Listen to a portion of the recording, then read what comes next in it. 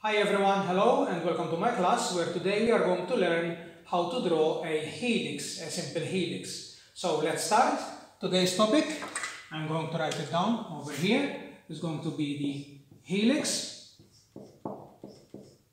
And the way to understand this is by, let's use this taped marker, which I have taped to a ruler over here, standard ruler, okay? And if I rotate this marker, so let me give you my back for a while, okay? And if I rotate this ruler and marker, like so, what we see is that the marker, the tip of the marker, the blue tip, is tracing a circle, okay? So when I rotate the marker, it is tracing a circle.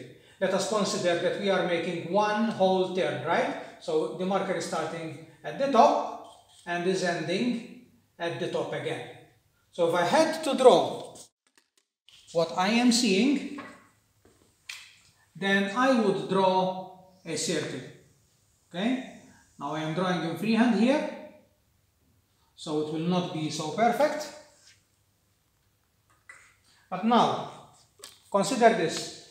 If I am oriented in this manner, okay, so first we have rotated the ruler, like so.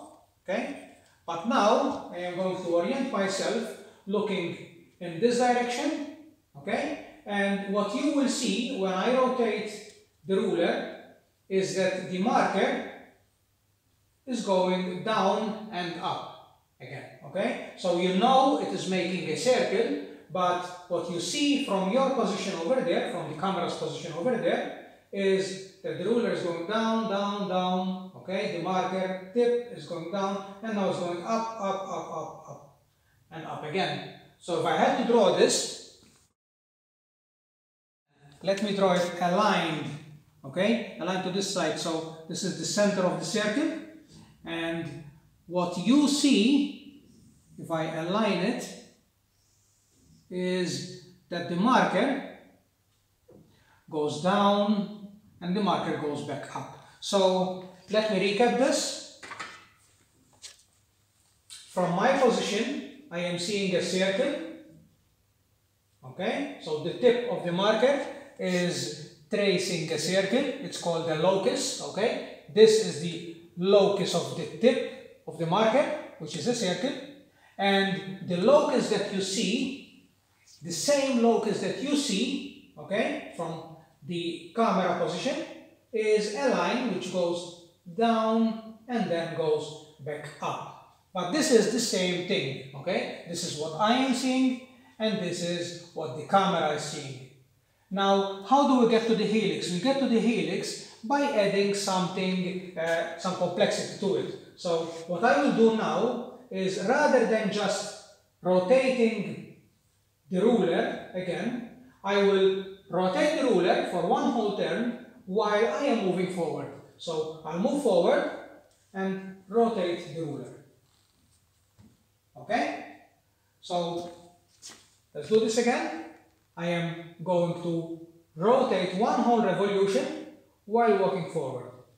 And the rotation is at constant speed and my walking is at constant speed as well.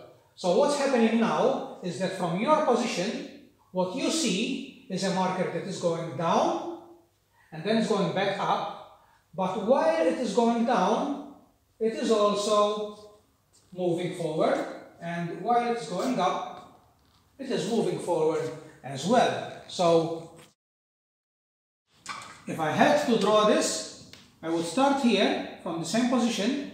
Let me do some lines over here. Okay, just to keep the same heights, all right? And if I had to draw this, the marker is now going down, but it's also moving forward and still going down, and then it starts going up, and it forms a helix. Now, excuse my freehand, which is not very good, but that would be the shape of a one revolution, one turn of a helix. So this helix is made up of one turn, correct? Because we have turned the ruler for one revolution. Now, also, the distance that I have walked from here up to here, that is called the lead.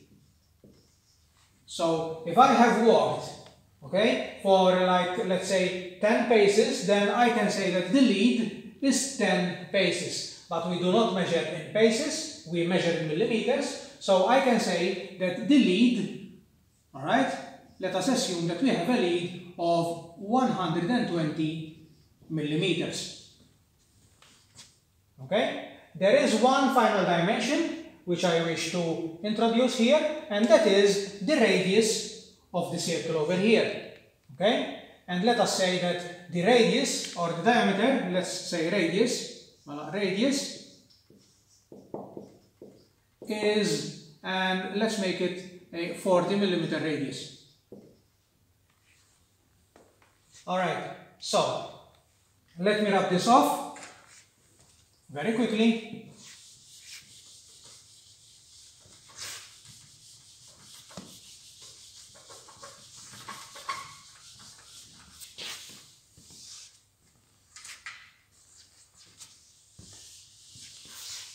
So assuming that I am drawing on paper, right, and I want to draw this helix, which has one turn, a lead of 120 millimeters, and a radius of 40 millimeters, I will start like this. First of all, I will draw the circle, and the circle needs to be of the correct radius, so you need to open the compass at 40 millimeters, and then I can divide this circle into 12 equal parts, and we will see why in a short while. So dividing the circle into 12 equal parts means that I am to divide the circle using 30-degree intervals, okay? So use your set squares or your drafting head to divide the circle into 12 by increasing 30-degree intervals every time. Now, I would also number every part of the circle. So 5, 6. I also like to write down 0 on the number 12. So it's like a clock face, right? And the clock would have the numbers written down like so, where this is 1 o'clock, 2 o'clock, 3 o'clock, 4 o'clock, and so on, right? Now this has 12 and it also has 0. You can say that we are marking off midnight as 0 and midday as 12. Now, in order to draw the helix, I would proceed and project some lines horizontally from each and every number over here. I will draw those lines as horizontally as possible.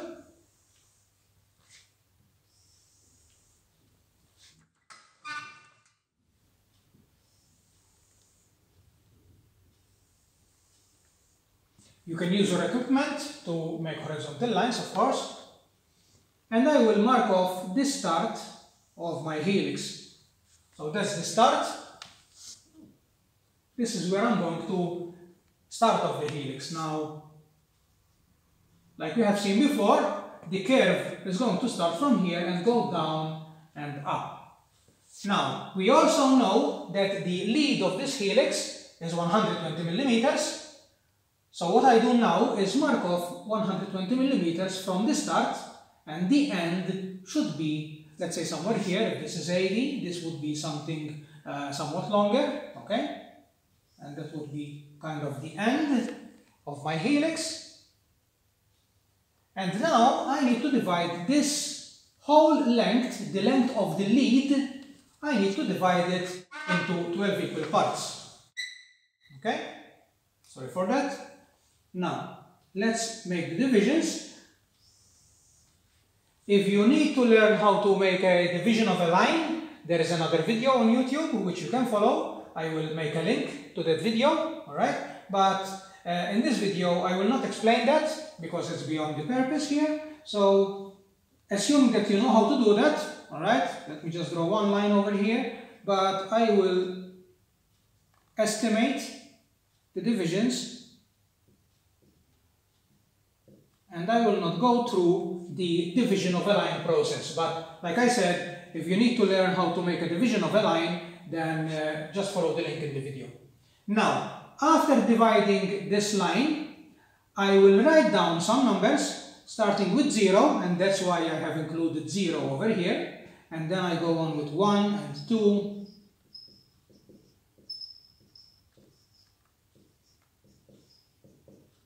up to 12. And then I will draw lines going straight upwards. Sorry if I'm covering the camera a little bit, but I have to be in front to make them as vertical as possible.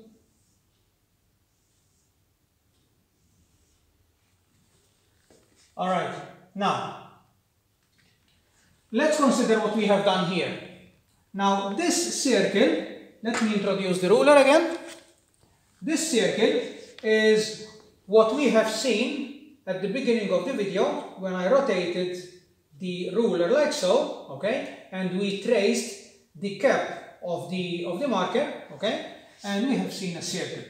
Now, when I am holding the ruler like so, if I rotate and move forward, okay, I will draw the helix here.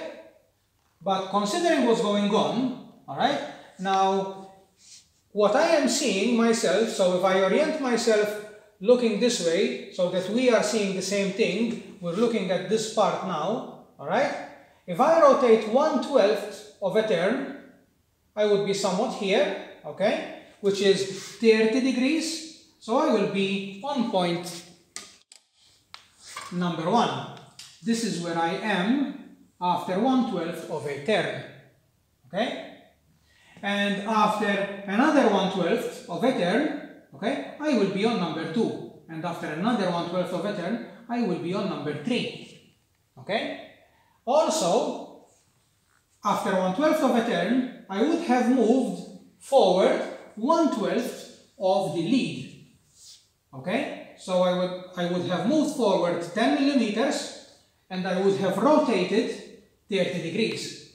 So, by using this grid and matching the numbers 0, okay, 0 matches with 0, matches up with 0, number 1 matches up with number 1, so number 1 is here, okay, number 2 matches up with number 2, so that goes here, number 3 matches up with number 3, 4 with 4, 5, 6, 7,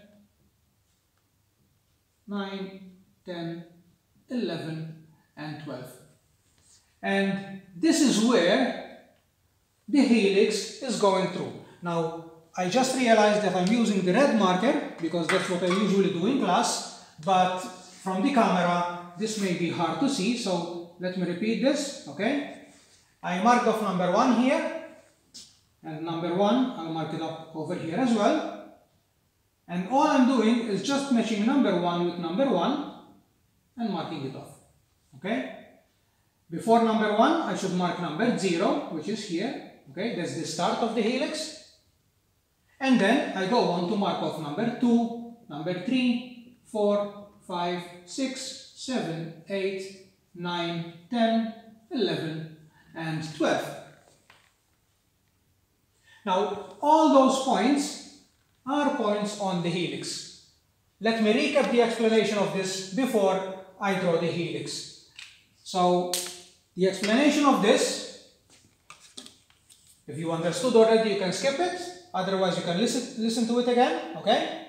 If I'm looking at the ruler like so, okay? So we are looking, me and the camera, we are oriented in the same way, okay? This is what I'm seeing, the circle, and I am rotating 1/12, and I get to number 1.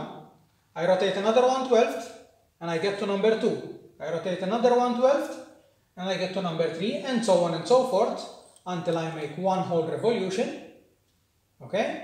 And if I am oriented like so, I am still seeing the circle over here, okay? But the camera is seeing a ruler with the cap.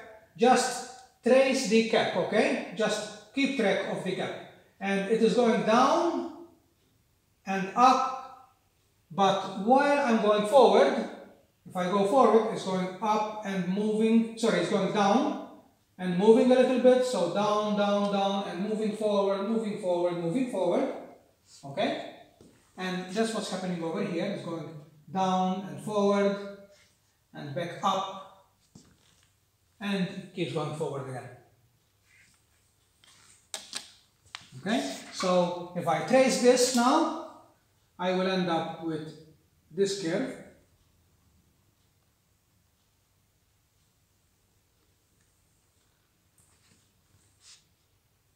Should be a little smoother over here and even over here.